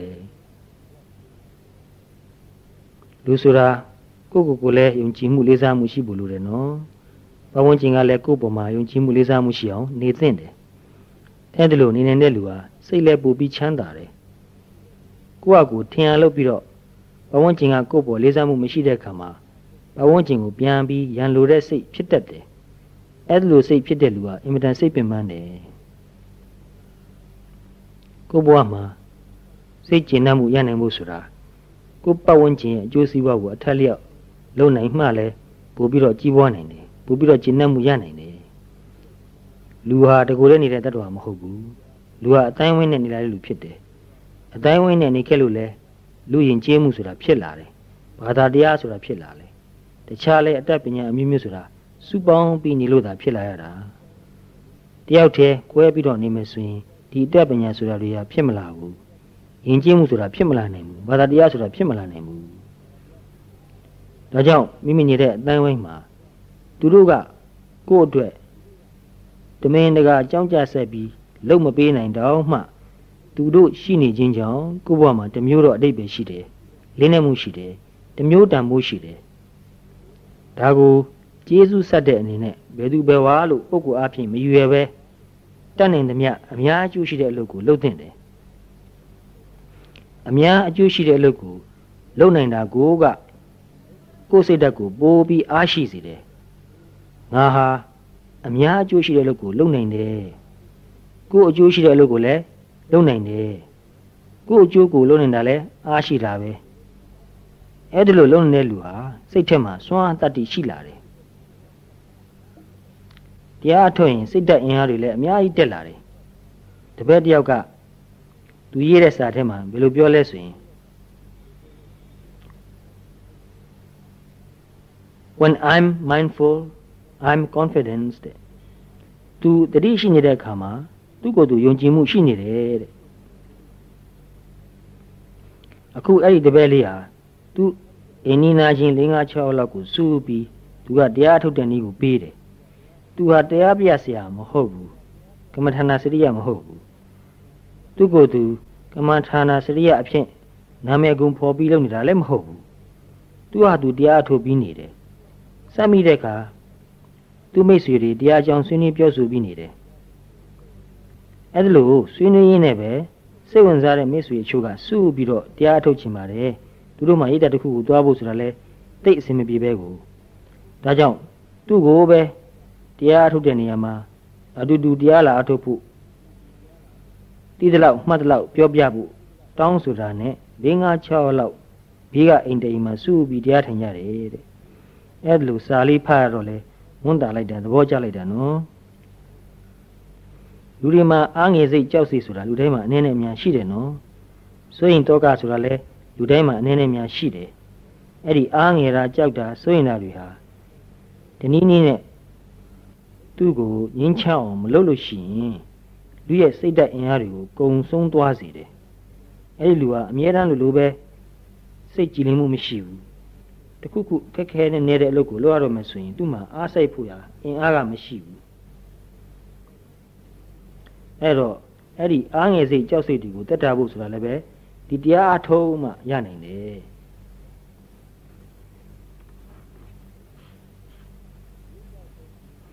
ရုပ်စွာဆုံးဒီအသက်ရှူတာလေးမှာစိတ်ကိုကတ်ထားလို့ခဏလေးငြိမ်သွားတယ်ဆိုရင်ပဲစိတ်ကလေးကအေးချမ်းလာတယ်ငြိမ်းချမ်းလာတယ်အဲ့ဒီအချိန်မှာအားပြန်ပြည့်လာတယ်အဲ့ဒီလိုအားထုတ်တာကိုအနောက်နိုင်ငံသားတို့က recharging လို့သုံးထားတာတွေ့ဘူးတယ်ဒီ recharging ဆိုတဲ့စကားလုံးကိုဘယ်လိုနေရာမှာကြားဘူးလဲဘက်ထရီကိုအားဖြည့်တဲ့အခါမှာကြားဘူးတယ်နော်အဲ့တော့အဲ့ဒီအမေရိကန်တယောက်ကသူကတရားကိုအမြဲတမ်းအားထုတ်တာကိုအားထုတ်တော့သူတရားထိုင်ပြီးတိုင်းပဲသူခန္ဓာကိုယ်နဲ့စိတ်ဓာတ်မှာအင်အားတွေပြန်ပြည့်လာတယ်ဘက်ထရီကိုအားပြန်ဖြည့်လိုက်တယ်လို့ပဲနော်တတင်းလုံးလို့ဆရာရှိလို့တော့ကများနေတဲ့လူဟာဘက်ထရီကသူ့ရဲ့စွမ်းအားတွေဟာသုံးလိုက်ရလို့ကုန်သွားတယ်လို့ပဲယော့သွားတယ်သူ့ကိုပြန်ဖြည့်ဖို့လိုတယ်မကြာနေ့တာတွင်းမှာတနာရီမှတစ်ခါဖြစ်စီနှစ်နာရီမှတစ်ခါလောက်ဖြစ်စီဆိုတော့ခဏလေးဖြစ်တရားကိုပြန်ပြီးနှလုံးသွင်းနိုင်မယ်ဆိုရင်ယော့သွားတဲ့အင်အားဟာနည်းနည်းတော့ပြန်ပြည့်လာမှာပဲမကြာဖြည့်တဲ့အကျင့်ရှိရင်ဒီနေ့တာကုံသွားပြီမဲ့အားကုံသွားတဲ့သဘောမဖြစ်ဘူးသူကသုံးရင်းနဲ့ပြန်ဖြည့်နေတာပေါ့နော်တပည့်လေးတယောက်ကိုအဲ့ဒါလိုပြောပြတဲ့အခါမှာသူကလည်းအချိန်ညံ့ရတဲ့လောက်တတိယတိုင်းတတိလေးကားပြီးနေတာကိုဒီနေ့တာကုံသွားတဲ့အခါမှာအရင်လောက်မပင်ပန်းဘူးတဲ့စိတ်ကကြည်လင်လာတယ်အားပြည့်လာတယ်အရင်လောက်စိတ်တူတာတို့ဘာတို့မဖြစ်ဘူးဒါကိုစိတ်ဓာတ်အင်အားရုပ်ဖိမှုကိုတားဆီးပိတ်ပင်တယ်လို့ဖြစ်သွားတယ်စိတ်ခဏတူရင်အားအင်တန်ကုန်တယ်နော်ဒေါသဖြစ်တောကပဲဖြစ်စိုးရင်တာပဲဖြစ်အဲ့ဒါဖြစ်နေတဲ့အချိန်မှာခန္ဓာကိုယ်မှာဟော်မုန်းတွေထွက်လာတယ်အဲ့ဒီခန္ဓာကိုယ်မှာထွက်လာတဲ့ဟော်မုန်းဟာခန္ဓာကိုယ်မှာရှိနေတဲ့အင်အားတွေကိုသုံးဖြစ်တယ်ပို့ပြီးတော့နားလည်အောင်ပြောရမယ်ဆိုရင်တော့အသေးထဲမှာတူလောင်ထားတဲ့ glucose တွေကိုထုတ်သုံးတာပဲအဲ့ဒီ glucose တွေနဲ့ဟော်မုန်းပေါင်းစပ်ပြီးတော့အင်အားဆိုတာဖြစ်လာတာပဲအဲ့ဒီအင်အားတွေဖြစ်လာတဲ့အခါမှာခန္ဓာကိုယ်ထဲမှာရှိနေတဲ့တခြားဓာတ်တွေလည်းပဲလောင်ကျွမ်းမှုထဲမှာပါသွားတာပဲနော် protein တို့ vitamins တို့တခြားဓာတ်သတ္တုတို့ဆိုတာတွေပါသွားတာပဲအမြဲတမ်းလို့ဆိုရင်တော့ကဖြစ်နေတဲ့လူမကြစိတ်တူတတ်တဲ့လူဆိုရင်အမြဲတမ်းလို့အားကကုန်နေတာပဲနောက်တစ်ခုကလည်းပဲ အဲ့ဒါလို့တောကများတဲ့သူဟာခန္ဓာကိုယ်ခန္ဓာရည်စွမ်းအားဟာလည်းညော့သွားတယ်အဲ့တော့ယောဂဖြစ်တဲ့တံကိုမခံနိုင်တော့ဘူးမောပန်းနဲ့မခံနိုင်တော့ဘူးယောဂထူပြောတယ်အဲ့လိုတရားကိုတဏိတာအတွင်းမှာနေရင်ထိုင်ရင်နဲ့ပဲဖြစ်ဖြစ်သွားရင်လာရင်ပဲဖြစ်ဖြစ်စားရင်တောက်ရင်ပဲဖြစ်ဖြစ်ဒီခဏလေးဖြစ်ဖြစ်ပြန်ပြီးတော့နှလုံးသွင်းပြီးနေတဲ့လူဆိုရင်အဲ့ဒီချိန်လေးဟာငြိမ်းချမ်းသွားတာပဲငြိမ်းချမ်းသွားရင်ခန္ဓာကိုယ်မှာထွက်နေတဲ့ဟော်မုန်းဓာတ်တွေလည်းလျော့ပါသွားလိမ့်မယ်အခုခေတ်လူတွေရဲ့သွေးထဲမှာရှိနေတဲ့ adrenaline လို့ခေါ်တဲ့ဟော်မုန်းဓာတ်ပမာဏကိုသူတို့အမေရိကန်မှာသွေးတွေဖောက်ပြီးဓာတ်ခွဲခန်းမှာစမ်းသပ်ကြည့်တဲ့အခါလူတော်များများမှာရှိတင်တာထက်ပိုပြီးတော့ရှိနေတာတွေ့ရတယ်တဲ့အဲ့ဒီ adrenaline ဆိုတဲ့ဟော်မုန်းဓာတ်ကို stress ဟော်မုန်းလို့ခေါ်တယ်ပင်ပန်းစေတတ်တဲ့သဘောရှိတယ်အဲ့တော့ခေတ်ကိုကသူတို့စကားနဲ့အင်္ဂလိပ်လိုပြောရရင် age of anxiety လို့ခေါ်မှခေတ်ဖြစ်နေပြီနော်ဒီစကားလုံးဟာအနောက်နိုင်ငံမှာတော့သုံးနေကြပါတောကများတဲ့ခေတ်တဲ့ဘာမှမသိစိတ်မအေးစိတ်ပူနေရတဲ့ခေတ်တဲ့ဘာအတွက်ပူနေမှလည်းတခါတလေမပြောနိုင်ဘူးဘာလို့လဲဆိုရင်မထင်တာတွေကအများကြီးဖြစ်ခဲ့ပြီကိုမထင်တာတွေအပြောင်းလဲတွေကအများကြီးဖြစ်ခဲ့ပြီအဲ့ဒီတော့နောက်ထပ်ရောမထင်တာတွေဘာတွေဖြစ်အောင်မလဲဆိုတာဘယ်သူမှမမှန်းနိုင်ဘူးလူတွေရဲ့စိတ်ထဲမှာအနာဂတ်ကိုနည်းနည်းလေးမှကြိုတင်မှန်းဆပြီးတော့မပြောနိုင်တဲ့အတွက်စိုးရိမ်မှုကအင်တာများတယ်ဒါကိုတချို့လူတွေကမထူပါဘူးလေဆိုပြီးဇက်မျောပြီးနေကြတာဖြစ်တယ်လို့နေတော့မယ်ဆိုပြီးတော့မိမိလျော့ပဲနေတော့တာအဲ့တော့အသိဉာဏ်ရှိတဲ့သူဆိုရင်တော့ကိုယ့်ဘဝကိုဇက်မျောပြီးမနေဘဲနဲ့ဒီတောကတွေတက်တာအောင်ဆိုပြီးတော့အချိန်ရရင်ရသလောက်တရားကိုတတိလေးကပြီးနေဖို့ရမကြာခဏပြောလို့ရှိတယ်ဘဝနဲ့ဘာဝနာတွဲမိဖို့လိုတယ်လို့ဘဝတခြားဘာဝနာတခြားမဖြစ်ပါစေနဲ့လို့ဘုရားဟောခဲ့တဲ့တရားတော်တွေကိုတတိချာချာစစ်စစ်ဆက်ဆက်ဖတ်ရှုပြီးတော့မြတ်စွာဘုရားရဲ့စေတနာမြတ်တော်မြတ်စွာဘုရားရဲ့ရွေချက်ကိုကြည့်မယ်ဆိုရင်မနဲ့နိုးလာတဲ့အချိန်ကစပြီးညအိပ်ပျော်သွားတဲ့အချိန်ထိတတိလက်လွတ်မနေဖို့ရာဒါကိုအထက်ထက်ခါခါမှားတယ်ဆိုတာတွေ့ရတယ်နော်အကျဉ်းဆုံးအဖြစ်ဘုရားရဲ့ဟောကြားတဲ့တရားတော်တွေကိုကြည့်ရင်အပမဒေနဓမ္မာဒေထာဆိုတဲ့ဩဝါဒကိုတွေ့ရတယ်နော်အကျယ်ကြည့်မယ်ဆိုရင်တတိပဋ္ဌာနာသုတ်တစ်သုတ်လုံးပဲထိုင်နေတုံးရပ်နေတုံးတွားနေတုံးအိတ်နေတုံးတတိကပ်ပြီးတော့နေပါတဲ့တွားတုံးရပ်တုံးစားတုံးခဏမှဖြစ်စေဖြစ်နေတာတစ်ခုခုကိုကြည်ပြီးသိပြီးနေပါတဲ့စကားပြောတုံးစစ်စစ်နေတုံးအဲ့ဒီဖြစ်နေတုံးမှာအဲ့ဒီအချိန်မှာသိပြီးတော့နေပါတဲ့ဒီလောက်တည်းမကဘူးနော်ဘယ်လောက်တောင်စဉ်းစားတယ်လဲဆိုရင်အပေါ့အလေးသွားတုံးတောင်မှတတိလွတ်လွတ်မနေဘဲနဲ့တတိလေးနဲ့နေပါသိနေပါအဲ့ဒီတော့အပေါ့အလေးသွားတဲ့ချိန်9မိနစ်ကြာတယ်ဆိုတော့အဲ့ဒီ9မိနစ်ကြာတဲ့ချိန်ကိုတန်မှုရှိရှိသုံးလိုက်ရင်ကိုရလိုက်တဲ့အချိန်လို့ဆိုရမယ်နော်တန်မှုရှိရှိမသုံးလိုက်ရင်အလကားဆုံးရှုံးသွားတဲ့အချိန်ပဲပျောက်သွားတဲ့အချိန်ပဲပျောက်ဆုံးသွားတဲ့အချိန်လို့ဆိုရမယ်ဒါကြောင့်တတိနဲ့နေလိုက်ရင်ကိုရတဲ့အချိန်တတိနဲ့မနေတဲ့အချိန်ဟာဆုံးရှုံးသွားတဲ့အချိန်မရလိုက်တဲ့အချိန်ပဲရွှေကျင်တယ်လို့ပဲအတုံးလိုက်အခဲလိုက်မရတော့မှတမှုံပဲရနှစ်မှုံပဲရသလောက်ကိုစုပြီးတော့ယူမယ်ဆိုရင်ကြာတဲ့ခါမှာအများကြီးရမှာပါစုမိမှာပါရွှေကျင်တဲ့လူတွေဟာရွှေကျင်မှုတွားတဲ့ခါမှာရွှေတွေကိုအတုံးလိုက်ခဲလိုက်မရနိုင်ပါဘူးတဲတွေနှုံးတွေကိုအထက်ထက်ဆေးပြီးမှတနေ့ကုန်လောက်ခါမှတရွေသားနှစ်ရွေသားလောက်ပဲရတာဒါပေမဲ့အဖိုးတန်လုံးလို့လောက်ရတာပဲအဲ့လိုပဲဒီတတိပဋ္ဌာန်တရားကိုအားထုတ်ပြီးနေတာကိုတန်မိုးရှိမှနားလည်တဲ့သူဟာတခဏလေးဖြစ်ဖြစ်တတိလေးကပြီးတော့ကြိုးစားပြီးတော့နေမှာပဲဥပမာဆိုပါတော့တစ်ချိန်အသက်ရှူတာဘယ်လောက်ကြာမယ်ထင်တယ်လဲ3စက္ကန့်4စက္ကန့်လောက်ကြာမယ်နော်မေ့ကြည့်ဘူးပါတယ်ကိုယ်တိုင်လည်းပဲ နိုင်နဲ့ကြည့်ပြီးလို့ကြည့်ဘူးပါတယ်3စက္ကန့်4စက္ကန့်လောက်ကြာတတ်ပါတယ်မြန်မြန်ရှူရင်တော့3စက္ကန့်လောက်ကြာတယ်ဒီထက်မြန်မြန်ရှူရင်တော့2စက္ကန့်လောက်နဲ့ရမယ်ဒါပေမဲ့အဲ့ဒါလောက်ဆိုရင်မောပါတယ်ဖြည်းဖြည်းမှန်မှန်ရှူမယ်ဆိုရင်4စက္ကန့်လောက်ကြာမယ်ဒီထက်ပိုပြီးတော့ရှည်ကြီးဆွဲပြီးတော့ရှူမယ်ဆိုရင်တော့5စက္ကန့်6စက္ကန့်လောက်ကြာနိုင်တယ်နော်ဘယ်လောက်ပဲဖြစ်ဖြစ်ဖျားမြချင်းကြည့်ရင်4စက္ကန့်လောက်ကြာမယ်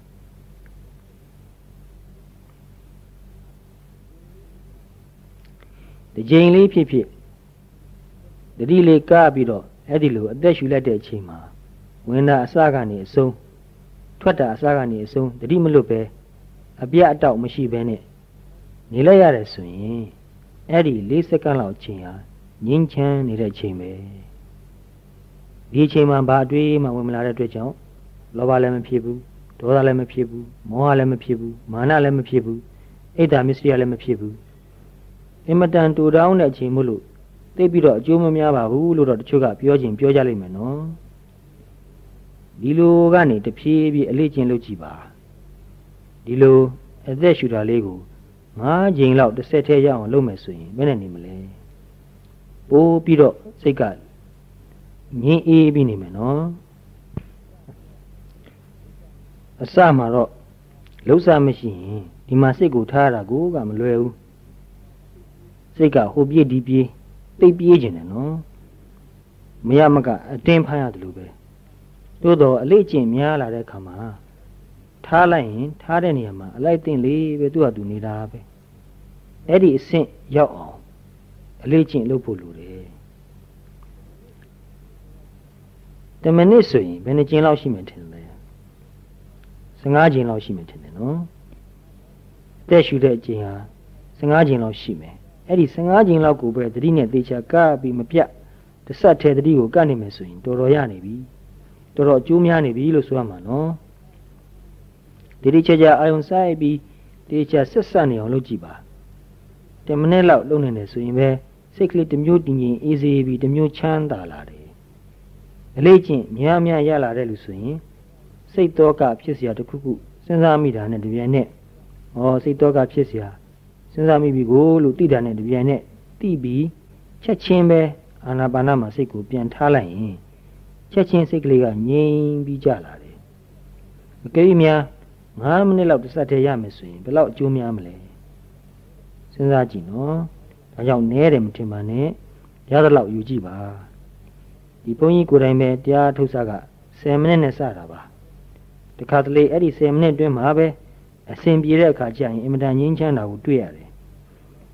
ဒီငြိမ်းချမ်းတာဒါလောက်ဟာတရားထုလားဆိုတော့မဟုတ်သေးပါဘူးငြိမ်းချမ်းတယ်ဆိုတာတမာတိလေးနည်းနည်းရလာလို့လောဘဒေါသမောဟအစရှိတဲ့ကိလေသာတွေဖြစ်ခွင့်ခဏလောက်ရပ်နေတာအဲ့ဒီခဏလေးရပ်နေတာကို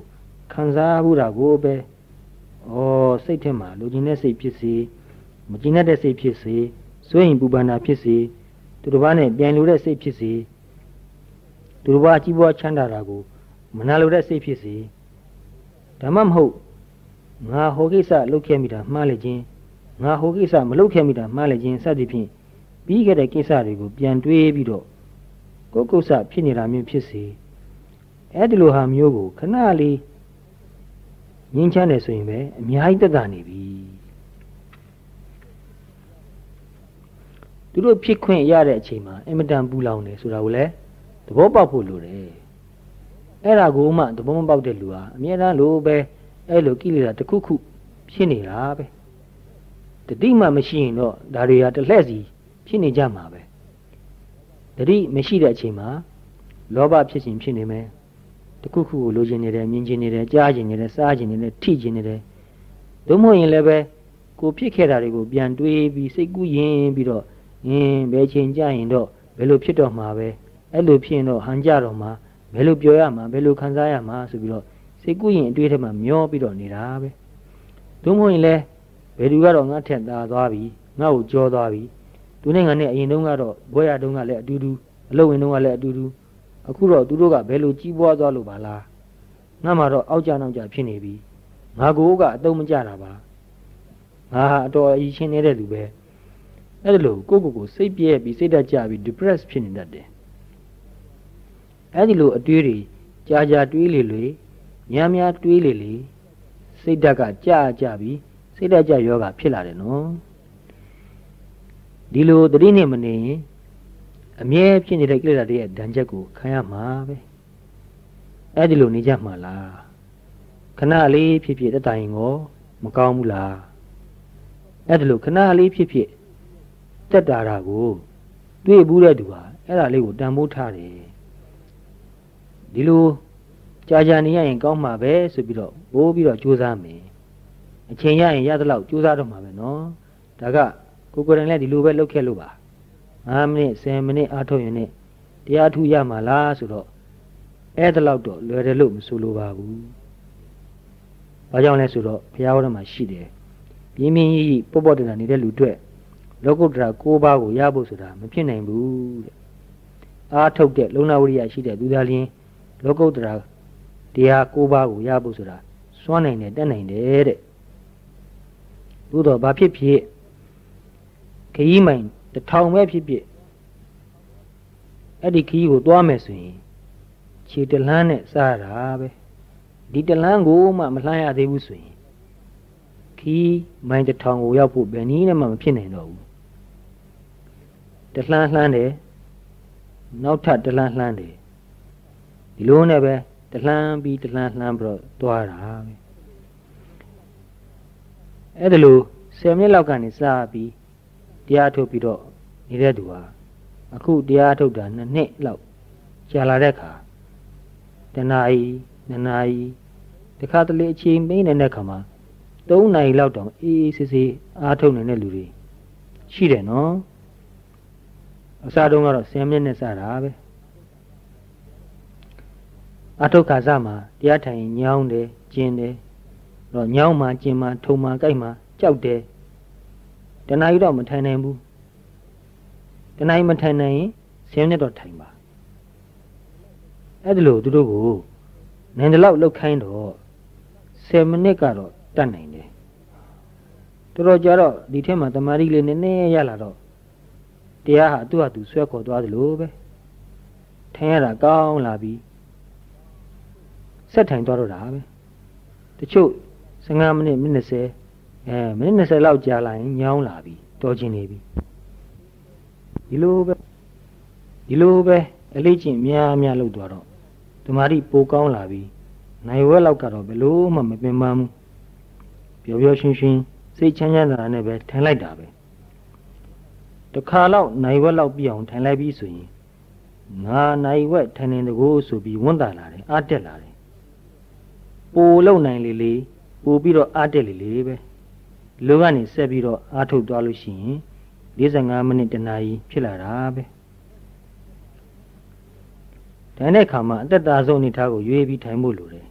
တမင်တကာပင်ပန်းအောင်ဆင်းရဲအောင်မထိုင်သင့်ဘူးတချို့ခါနာတတ်တဲ့လူဒုနာတတ်တဲ့လူတွေရှိတယ်ဒီပြတော့ကခါနာတယ်ဒုနာတယ်တဲ့ခါနာသည်ဖြစ်စေဒုနာသည်ဖြစ်စေတနည်းနည်းနဲ့တော့ထိုင်နေကြတာပဲအဲ့တော့ဘယ်လိုပုံစံနဲ့ထိုင်တက်တာလေးပဲထိုင်ဖို့လိုတယ်ဘုရားဟောတဲ့မှာအိမ်သာထဲမှာထိုင်နေရင်တောင်မှတရားကိုအားထုတ်ဖို့မှားထားတာရှိတယ်နော်အဲ့ဒီနေရာမှာတောင်မှအဲ့ဒါလိုတရားကိုအားထုတ်လို့ဖြစ်သေးရင်ရနိုင်သေးရင်တခြားနေရာမှာဟောထိုင်ရင်လို့ထိုင်ပြီးတရားအားထုတ်လို့မဖြစ်နိုင်ဘူးလားအဲ့ဒါသဘောပေါက်ဖို့အရေးကြီးတယ်ဒါကြောင့်ထိုင်တဲ့ပုံစံကိုသိပြီးကြောင်းကြမနေကြပါနဲ့တက်တာလို့ထိုင်ပါသို့တော့တက်တာလွန်ပြီးအိမ်ငိုက်သွားမှကိုတော့သိထားဖို့လိုတယ်ထိုင်တဲ့အခါမှာခေါင်းကိုခပ်ဖြောင်ဖြောင်လေးထားပါခေါင်းတော့မမီးနဲ့ခေါင်းမီးပို့ပြီးအိတ်ချင်တယ်ခေါင်းကိုတက်လေးထားပြီးဒီလိုပဲတရားထုတ်ပါတကယ်ကိုပင်မနွားနေလို့ခဏလောက်တော့နားမှဖြစ်မယ်အိမ်မှဖြစ်မယ်ဆိုရင်လေအိမ်ရတဲ့မှာအိမ်ရင်းနဲ့ပဲတရားထုတ်နေပေါ့ကိုယ့်ငကိုရည်ချက်ကိုကအိတ်တော်မယ်လို့ရည်ရတာကိုမပြောခင်လေးတရားလေးကို3-4မိနစ်ရှုမှတ်ဖို့အချိန်ရသွားသေးတယ်နော်အဲ့လိုနေရာမရွေးအချိန်မရွေးရတဲ့လောက်တရားကိုအထုတ်ပါအရင်တစ်ခါတော့ကတတိပေးခဲ့တာရှိပါတယ်ကာမဝိညာဉ်တောင်တရားထုတ်ဖို့ ရန်ကုန်မြို့မှာကားတွေအများကြီးတွေ့နေရတယ်လူတွေကလည်းကားနဲ့ပဲအချိန်တော်တော်များသွားနေကြရတယ်အဲ့လိုသွားနေတုန်းမှာအချိန်ကိုအလကားဖြုံးနေမဲ့စားတတိလေးနဲ့နေဖို့ပြောချင်တာရုံးမှာအမှုထားတဲ့လူတွေကိုရုံးမှာထိုင်နေရတဲ့ဇပွဲကလထိုင်မှာပဲခဏလေးဖြစ်ဖြစ်10မိနစ်2မိနစ်ဖြစ်ဖြစ်နားပြီးတော့တရားကိုရှုမှတ်ပါရုံးပေါ်မှာပဲတခါတလေဟိုနာဒီနာသွားတာရှိတယ်နော်အဲ့လိုသွားလာရတဲ့အခါခြေလမ်း10လမ်း15လမ်းဖြစ်ဖြစ်တတိလေးနဲ့ကပြီးတိနေလို့ရတယ်နော်ဒါလောက်ကျေဝန်းတဲ့နေရာဆိုရင်ခြေလမ်း10လမ်း15လမ်းလှမ်းလို့ရတယ်နော်အဲ့လိုလှမ်းတဲ့အခါခြေလမ်းကိုကြွလိုက်တယ်ရှေ့ကိုတွန်းလိုက်တယ်ချလိုက်တယ်3ချက်လောက်တည်ရင်ကိုပဲတော်တော်အကျိုးများနေပြီ3ချက်မရနိုင်ရင်လည်း2ချက်လောက်တည်လဲတော်တော်အကျိုးများပါတယ်ကြွလိုက်တယ်ချလိုက်တယ်အဲ့လိုလှမ်းလိုက်ရတဲ့အခါခြေထောက်ကအာယူလိုက်တဲ့အတွက်ကြောင့်တင်းမှုရော့မှုတွေအများကြီးဖြစ်နေတယ်အဲ့ဒီတင်းမှုရော့မှုကိုအာယုံပြလိုက်တဲ့အခါမှာတင်းလာတယ်ရော့သွားတယ်တခုခုကိုအာယုံစိုက်ပြီးနေပါအဲ့လိုသွားရင်လာရင်နဲ့ဖြစ်ဖြစ်တတိလေကလိုက်တဲ့အခါမှာစိတ်ထဲမှာဖြစ်နေတဲ့အတွေးအရှိန်ဟာနည်းနည်းတော့တန့်သွားတယ်နော်အတွေးထဲမှာနေတဲ့အကျင့်များတဲ့လူဟာအတွေးမှာလည်းအရှိန်အဟုန်ဆိုတာရှိတယ်အရှိန်ရနေတဲ့အခါသူဒီတိုင်းသွားတယ်နော်အဲ့တော့ပြစ္ဆုတ်ပေါ်မှာရှိနေတဲ့အာယုံတစ်ခုခုကိုစိတ်ကိုတတိကလိုက်ခြင်းအဖြစ်အဲ့ဒီအရှိန်ကြီးကနည်းနည်းတော့တန့်သွားတယ်အဲ့တော့အတွေးထဲမှာအမြဲတမ်းနှမျောနေတဲ့အလေးချင်းနေသွားလိမ့်မယ်ကိုယ့်ကိုစိတ်ပင်မမှုဖြစ်အောင်စိတ်ဆင်းရဲအောင်လုပ်နေတာဟာကိုယ့်ရဲ့စိတ်ဆင်းရဲစရာကောင်းတဲ့အတွေးတွေပဲကိုယ်စိတ်ပဲသွားရင်လာရင်နဲ့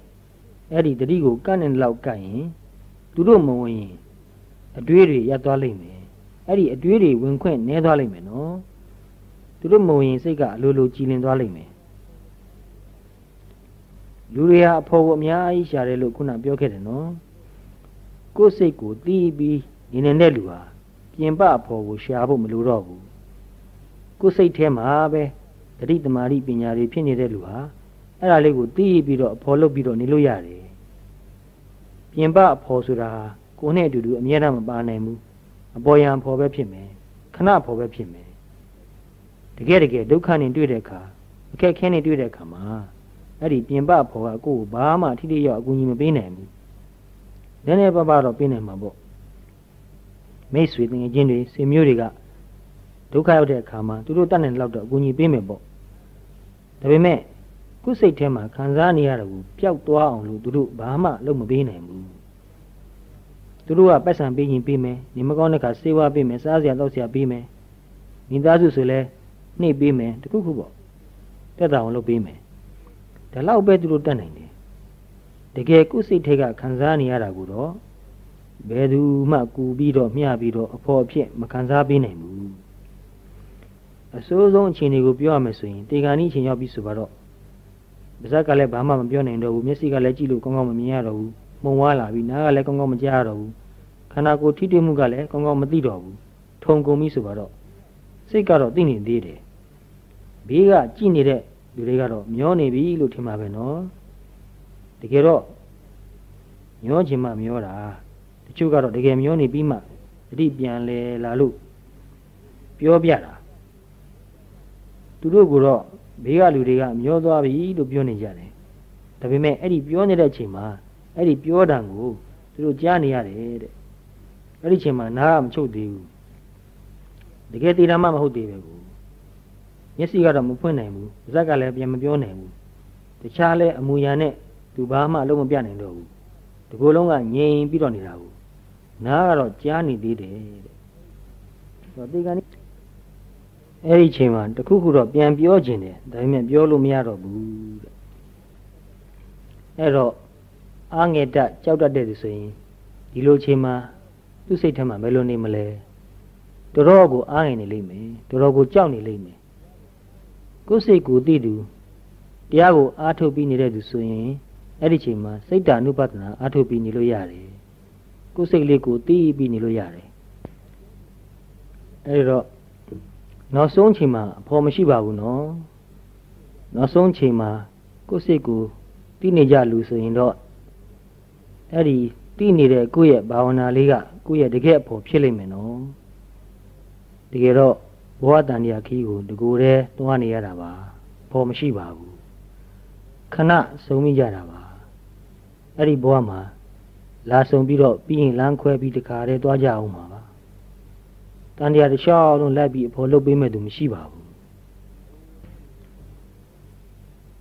တကူတည်းနေဖို့ကြောက်တဲ့သူပြင်ပအဖို့နဲ့အမြဲနေတဲ့သူဟာအတွင်းကိုပြန်ကြည့်ဖို့ရာအခွင့်အရေးမရတော့ဘူးခုနအစမှပြောခဲ့တယ်လို့ပဲတယ်လီဗီရှင်းအမြဲကြည့်တယ်ဗီဒီယိုအမြဲကြည့်တယ်ဒါမှမဟုတ်ဖြောပြစရာတစ်ခုခုကိုနားထောင်နေတယ်အပြင်းပြေကာတွန်းစာအုပ်စသဖြင့်အပျော်ဖတ်တဲ့စာတွေကိုဖတ်နေမယ်တရားစာအုပ်နည်းနည်းပါးပါးဖတ်တာတော့ကောင်းတယ်နော်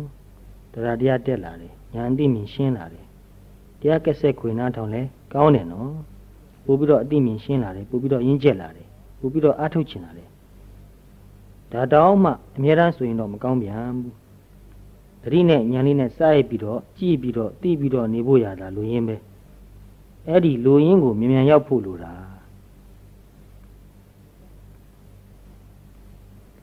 ပြင်ပမှာအဖော်ရှာသူဟာတယောက်တည်းနေရမှာကိုမနေတတ်ဘူးမနေနိုင်တော့ဘူးတယောက်တည်းမနေနိုင်သူဟာကိုယ်အစ္ဆဒမှာဖြစ်တာကိုကြည့်ဖို့အခွင့်အရေးနည်းသွားတယ်နော်အဲ့ဒီတော့သူ့မှာအင်မတန်နဲ့နာဆုံးရှုံးသွားပြီနော်တော့တယောက်တည်းနေဆိုတာနဲ့ပတ်သက်ပြီးတော့အရင်တစ်ခေါက်ရန်ကုန်မြို့ကိုရောက်တုန်းကပြောခဲ့တဲ့စကားလေးကိုနည်းနည်းထပ်ဖြည့်ပြီးတော့ပြောချင်တယ်အခုလိုလူတွေအင်မတန်များတဲ့ရန်ကုန်မြို့မှာနေတော့လဲပဲကိုယ်တရားသတိလေးနဲ့ကိုယ့်အကူသိပြီးတော့ကိုယ်ခန္ဓာမှာဖြစ်နေတာတခုခုကာယ ानु ပတ္တနာပဲဖြစ်ဖြစ်ဝေဒနာ ानु ပတ္တနာပဲဖြစ်ဖြစ်ဓမ္မ ानु ပတ္တနာပဲဖြစ်ဖြစ်တတိပဋ္ဌာန်၄ပါးတည်းကတခုခုနဲ့ကိုအာယုံပြုနေလို့ရှိရင်တကိုယ်တည်းနေတာနဲ့အတူတူပါပဲဘာလို့လဲဆိုရင်သူကအပြစ်မှအဖို့မရှာပဲကိုအနားမှာလူတွေဘလောက်ပဲရှိအရေးမကြီးဘူးကိုယ်တရားလေးကိုအာယုံပြုပြီးနေတဲ့သူဟာတကိုယ်တည်းနေတာပဲတကူတည်းနေတာမို့ပဝန်းကျင်ကိုသူကမထင်မဲ့မြင်ပြုပြီးပြစ်ပယ်တာလားဆိုတော့မဟုတ်ပါဘူးအကြောင်းရှိလို့ပြောရရင်တော့သူကရင်းနှီးလေးစစားပုံမွေလင်းပြောမှာပဲသို့တော့အကြောင်းမရှိတဲ့အခါကြာရင်တော့တကူတည်းမနေတတ်တဲ့လူတွေလိုအဖို့မရှာဘူးအခုတချို့တောထဲမှာနေတဲ့ယဟန်တွေရှိတယ်တပါးတည်းနေတယ်ဝိရလန်ကြီးမှာမြို့ရွာနဲ့တော်တော်ဝေးတယ်တပါးတည်းပဲနေတော့လေသူ့မှာအငယ်စိတ်မရှိဘူးကြောက်စိတ်မရှိဘူးငါမှတယောက်တည်းဖြစ်နေတာကိုငါမှအဖို့မရှိပါလားအဖော်လေးတယောက်လောက်ရရင်ကောင်းမှာပဲလို့မမျှော်ဘူးသူကအဖော်မရှာခြင်းလို့ကိုတောထဲမှာတကူတည်းသွားနေတာဟုတ်သို့တော့တောထဲမှာပင်နေတော့လည်းပဲကိုဖြစ်ခဲ့တာတွေနဲ့ပတ်သက်တဲ့အကြောင်းအရာတခြားကိစ္စတွေကိုတွေးနေမယ်ဆိုရင်ဒါအဖော်နဲ့နေတာပဲတောထဲမှာတကူတည်းနေတော့လဲပြီးခဲ့တာတွေတွေးနေမယ်မဖြစ်သေးတာတွေတွေးနေမယ်ဆိုရင်အဖော်နဲ့နေတာပဲအဲ့ဒါလို့အဖော်နဲ့နေတဲ့သူဟာတရားထုရဖို့မလွယ်တော့ဘူးတောထက်မှာတကူတည်းတရားထုတ်ပြီးအဖော်မရှိပဲနေတဲ့ခါမှာအဲ့ဒါကိုအင်္ဂလိပ်စကားလုံးနဲ့ပြောရင် alone လို့ပြောရမယ်တခြားကိုယ်နာမှာလူတယောက်မှမရှိဘူးသူ့မှာတခြားဖြောပြစရာအာရုံမရှိတာကိုပြောတာအဲ့ဒါကို I am alone လို့ပြောလို့ရတယ်ငါဟာတကူတည်းပဲ but I am not lonely ဒါပေမဲ့ငါအဖော်မဲ့လို့အားငယ်တဲ့စိတ်နဲ့နေတာတော့မဟုတ်ဘူး lonely ဆိုတာအဖော်မဲ့တဲ့စိတ်အားငယ်တဲ့စိတ်ဖြစ်တာဘူးဆိုတာအခုခေတ်ကကြားလေအဖော်များလေဖြစ်နေတယ်နော်အင်မတန်ကြောက်စရာကောင်းတယ်နော်ကိုယ်စိတ်ကိုပိုတိလာလေစိတ်ထက်မှဖြစ်ပေါ်နေတဲ့တောကတွေပိုးပြီးတော့ခံနိုင်ရရှိလေဒါတွေကပြောပြီးသားမှထပ်တော့မပြောတော့ပါဘူးအကျဉ်းချုပ်လေးတွေတချို့ဒီထဲမှာကျောင်းဆရာတို့တကာကြီးတွေလည်းပါနေတော့အကျဉ်းချုပ်မှတ်သားဖို့ရလေးတွေပြောပြခြင်းတယ် mindfulness and freedom go together တတိရှိတာနဲ့လွတ်တာဟာအတူတူဖြစ်တယ်တတိမရှိတဲ့သူဟာလွတ်လပ်မှုဆိုတာမရှိပါဘူး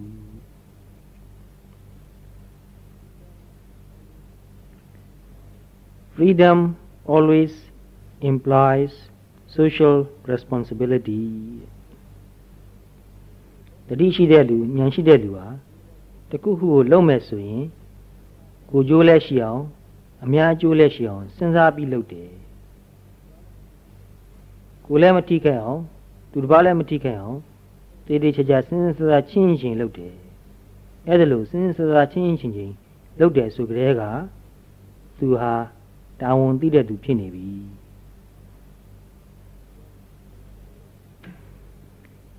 ပြောမယ်ဆိုရင်တော့ပြောစရာတွေအများကြီးရှိပါသေးတယ်